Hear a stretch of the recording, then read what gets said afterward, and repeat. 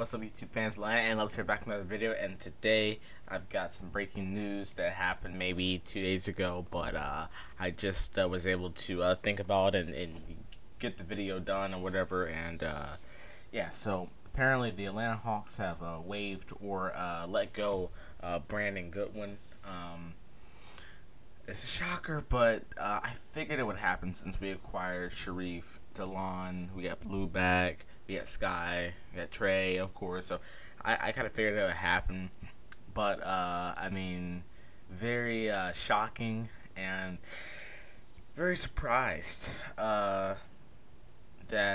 we did it now instead of actually doing it earlier or acquiring him in a trade. I'm very surprised we did not, send him out and package him in a trade. So very shocking on that part, but I'm not shocked as far as him being released. But yeah, guys, quick video. I just wanted to let y'all know Brandon Goodwin is gone from the Hawks, not on the Hawks roster anymore. He put on some good work.